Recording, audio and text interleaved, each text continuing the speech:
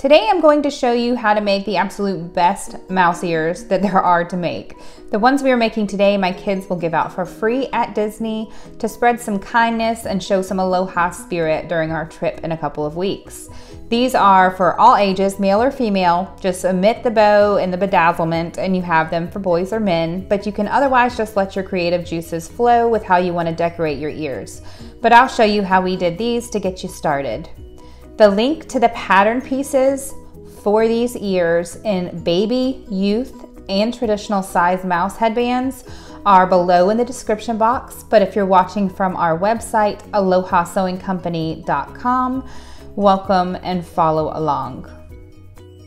Today we're going to make the traditional sized mouse ears. So I went ahead and printed out my pattern pieces and cut them out. You're going to need a 1-inch wide headband if you want to use my pattern piece to cover the headband with fabric. Choose whatever kind of ribbon or trim and decorative pieces that you want. And this is a satin headband, so you can cover it with fabric or you don't have to, but you can get them really inexpensive on places like Amazon.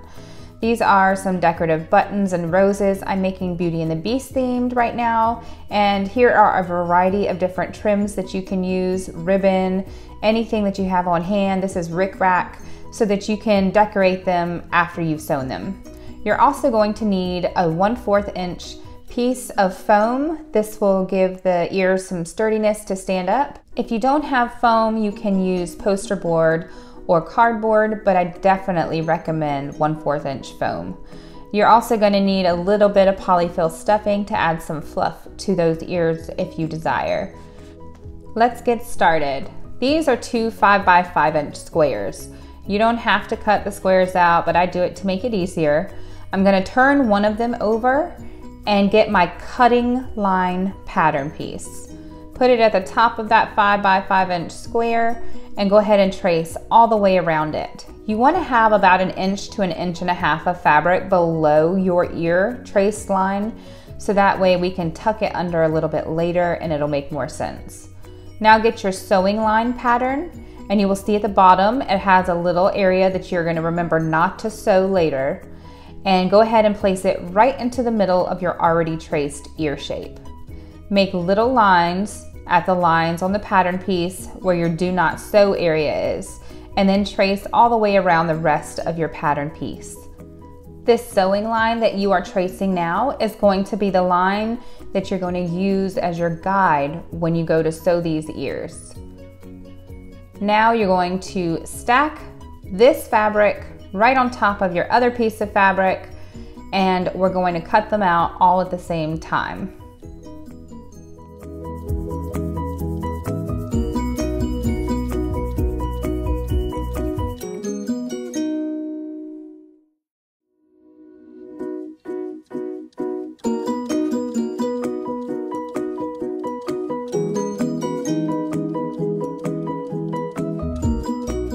Remember I mentioned we're going to leave about 1 inch to 1.5 inches of fabric down there at the bottom. I just cut it at the curve so that it's curved just like my ear would be down there, and do not cut that area off. Now you're going to separate these two pieces, get your sewing line pattern once again, and trace that onto the back of your other ear. This is going to be your guide for sewing, like I mentioned before, so you want one sewing line pattern marked on the back of each ear. Now I'm going to show you how to make the front mouse ears. You're going to do it exactly the same, but I'm going to show you how to do it if you have a directional fabric, meaning if you want to show a certain image on your mouse ear. So get your cutting line pattern piece, and you're going to place it over the area you want to cut, but if you want to make sure it's nice and centered, you want to fold your cutting line pattern piece in half so that you create a crease down the middle, and then you're going to place it over the image that you want on your fabric to show on your fabric ear. Don't forget, you're going to cut 2 for the front of your mouse headband and 2 for the back. So you're going to want to trace 2 different fabric images, and don't forget when you're cutting along the bottom to leave about 1 inch to 1.5 inches of fabric as well. Now we have 2 of the front ears cut out. We're going to grab the back ears and place them with the right sides of your fabric together. Pin or clip this in place a couple of times so that it doesn't shift as you're sewing, and then we're going to get ready to sew our 2 mouse ears together.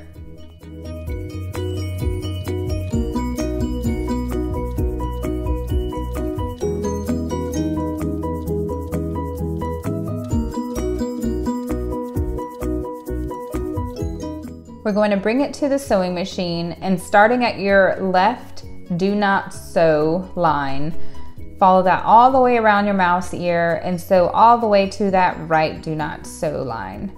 And here I'm going to show you one more time, and then for our beginner sewers, we are going to bring this over to our sewing machine and show you how to make one of these.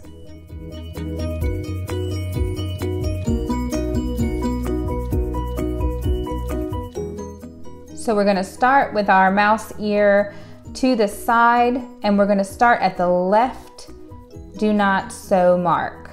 Put your presser foot down and bring your needle into that do not sew line along that sewing guide. You're going to start stitching, back stitch a couple of times, and stitch slowly till you get to that first corner, and keep your needle in the fabric. Lift your presser foot, rotate your fabric so that it aligns with the curve of this ear, and then start sewing slowly. You want to sew right on the inside of your traced line for that sewing line pattern.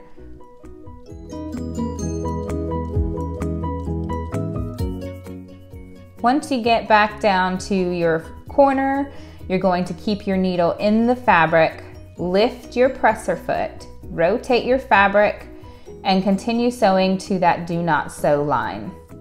And here's what it looks like when you're all finished. Again, I sewed right to the inside of the sewing line, and we have this opening down at the bottom that we did not sew.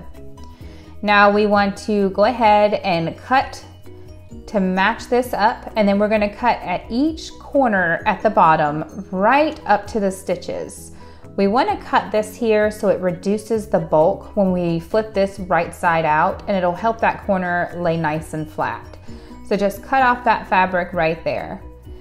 And then you're going to use pinking shears and cut all the way around your mouse ear if you have them. If you don't have them, go all the way around your curves and cut some slits in the fabric right up to the stitch line, but making sure not to cut through the stitch line. This is going to also help to reduce the bulk and make sure your fabric rounds those corners neatly when we flip this right side out. So go ahead and flip it right side out. Smoothen it out with your fingers so that it lays nice and circular. I also like to use a chopstick and press all of my seams out and make sure to poke my bottom 2 ear corners out. So now that extra fabric that we left at the bottom of our ear, flip it to the inside of your ear. This is going to help us to be able to sew close that bottom later on, and that's why we wanted a little bit of extra fabric there. If you have any wrinkles, go ahead and iron your ears flat now and get out all of those wrinkles. And then we're going to work on cutting our 1/4 inch foam. You're going to get your foam or poster board insert pattern piece and trace it onto your foam, your cardboard, your poster board, whatever you're using, and go ahead and cut out 2.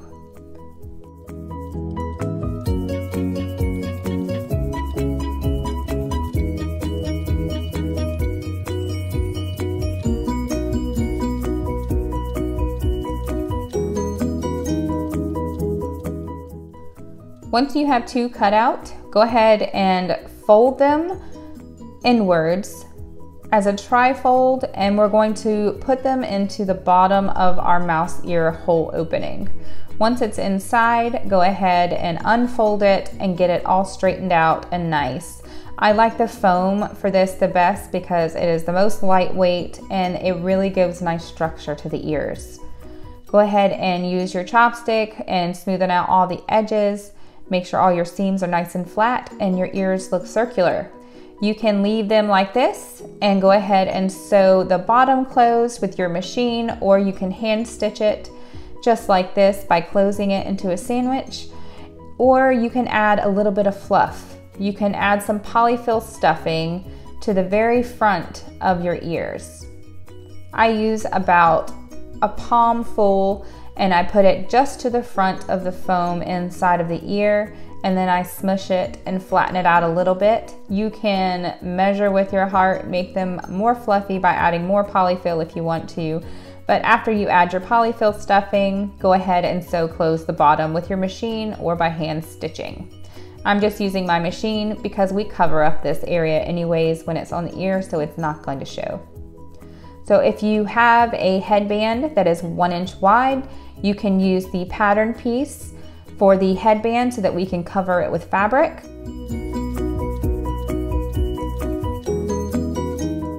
And then fold your fabric in half and put the pattern piece cut on fold side down at the edge of that fold.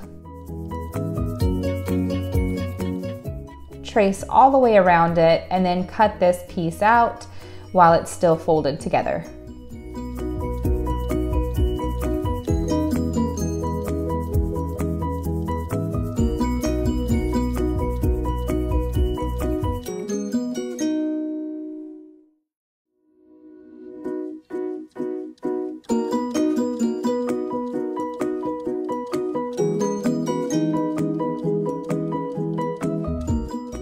Now you're going to need a glue gun and your 1 inch headband.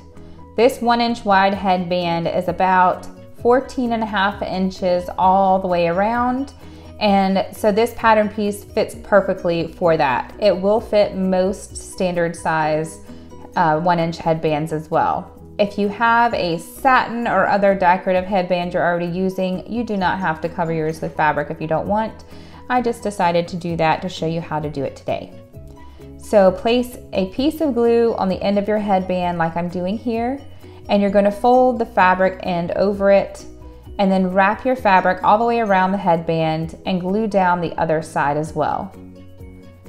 Next, I like to make 2 slits into the fabric on each side of the headband, but not all the way up to the headband because you don't want these slits to show. But I do that so that we can fold this fabric over on the sides a little bit easier. And you're just going to hot glue them down as you go.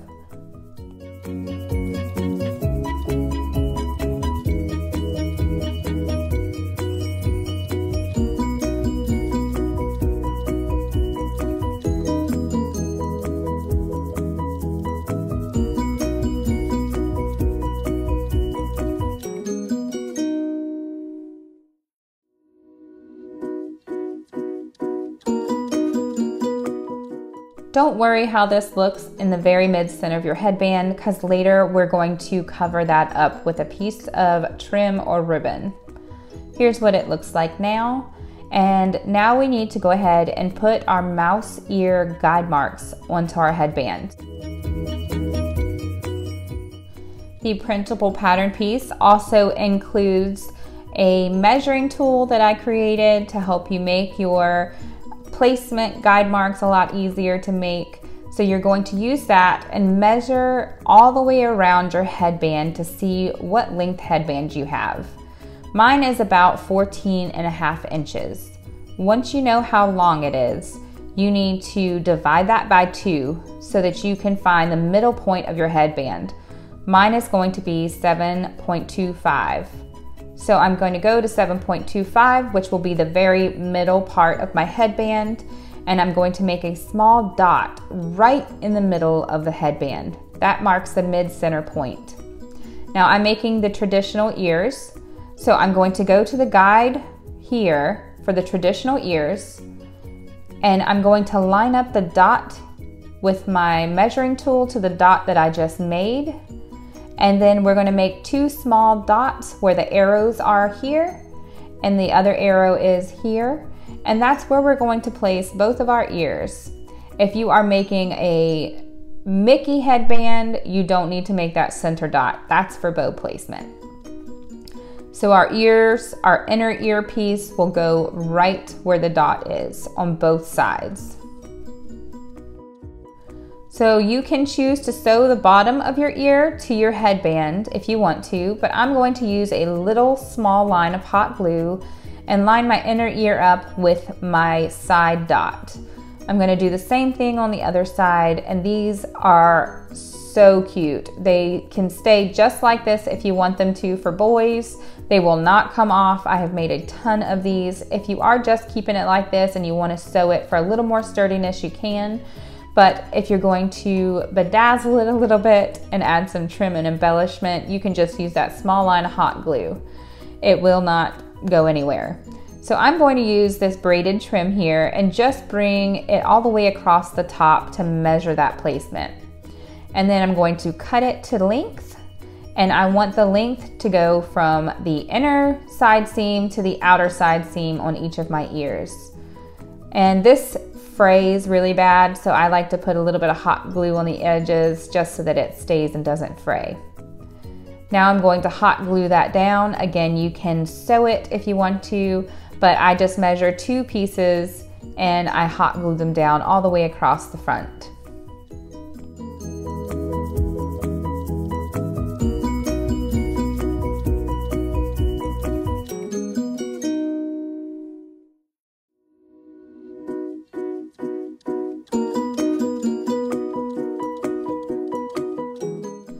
We're going to start by putting your ribbon or trim on the very side seam, putting a small line of glue all the way across the front, bring in your ribbon or trim right on top of that, and then gluing the other piece right across the side seam on the other side.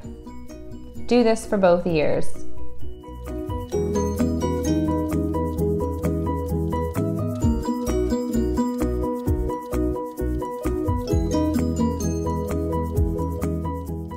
If you have a different type of fabric that frays, but you can burn the edges, it will also hold them together so that they don't fray. The other ones would burn in flames if I tried to burn the side edges. So now I'm going to get this pom-pom trim and rotate it all the way around the curve of my ear so I can measure how much I should use. And I'm going to cut 2 of these, 1 for each ear. And then I'm going to use a super tiny line of glue all the way around the ear to attach them, going over the side seams.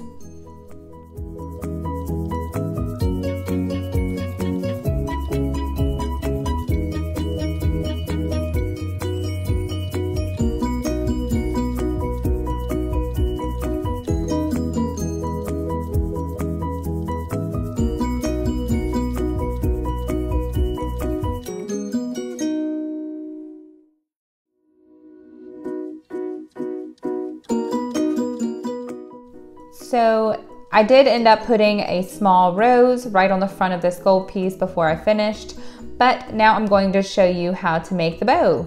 And this is the bow for the traditional ears. Go ahead and place it onto your fabric, and you can either trace around it or just go ahead and cut it out. I'm going to go ahead and cut this piece out and also cut my bow center piece. This will cover up the center of the bow. To make the bow, get your bow fabric with the pretty side on the top and the wrong side on the bottom. Fold it in half and sew a line using a 1/4 inch seam allowance right across the raw edges at the top. Now we're going to turn this tube right side out so that the pretty side of the fabric is showing, and the seam should be facing you right in the middle.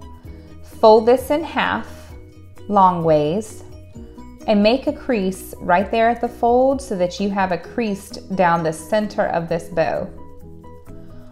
Open it back up, and you're going to fold each side right over top of that middle crease that you just made.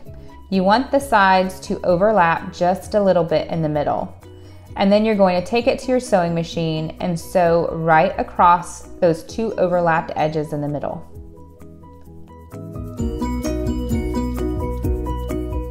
Stitch does not have to be perfect. This will not show in your finished bow.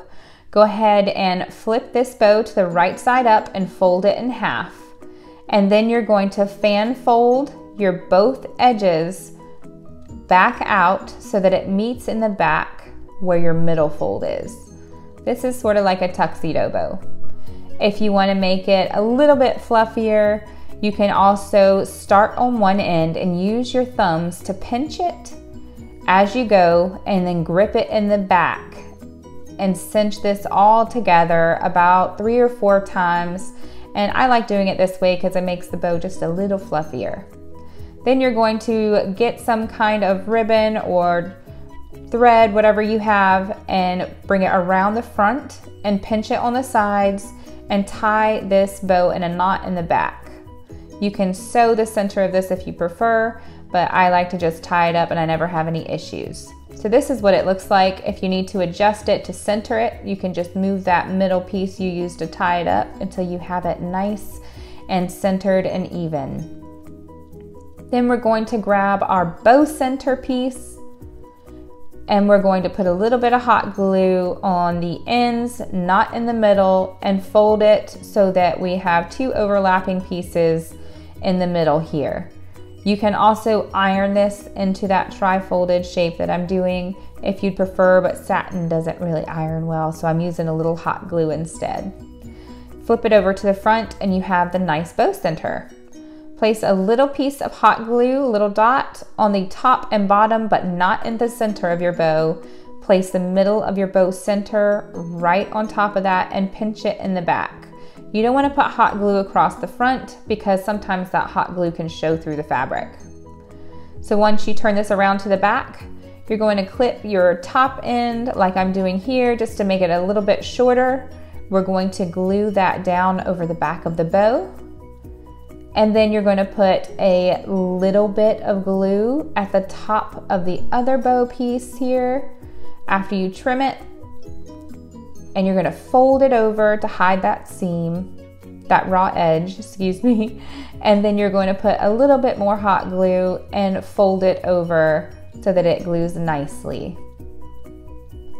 Here is your bow, and it is ready to just attach to the top of your fabric headband. You can sew it in place right where your center dot is, but I'm just going to get a small line of hot glue and place it all across the bottom, but not kind of towards the end pieces, just across the bottom to hold it in place. And more than you'd imagine, a little bit goes a long way. So don't put too much so that way your glue won't show on your finished product.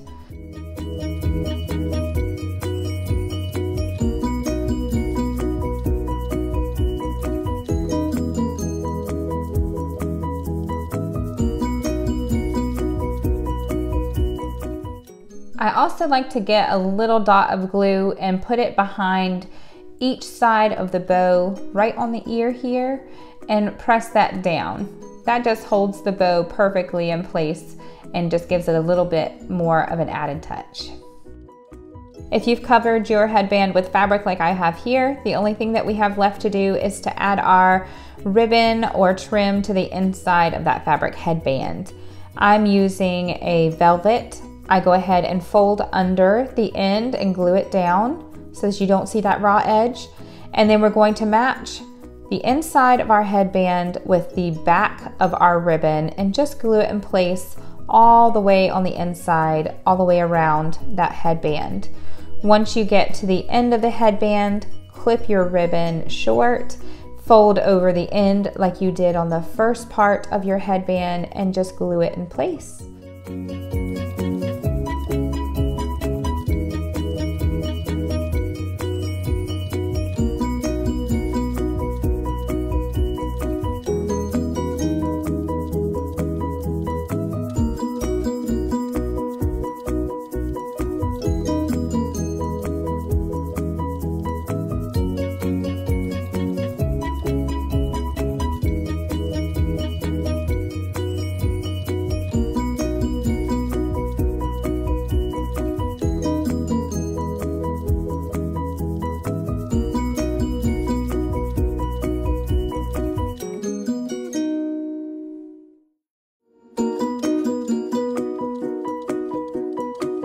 I hope you enjoyed this tutorial and have fun sewing along with me. Please, please, please like this video and subscribe to my YouTube channel to see all of our easy sewing patterns as they're released. Visit AlohaSewingCompany.com, or the link is down below in the description box on YouTube to see all of our super easy sewing patterns that you can print at home so you can start to sew faster. We make sewing patterns for literally everything, from baby items, kids' clothes, decorations, holiday stuff and gifts, bags and more. And before you go, mahalo.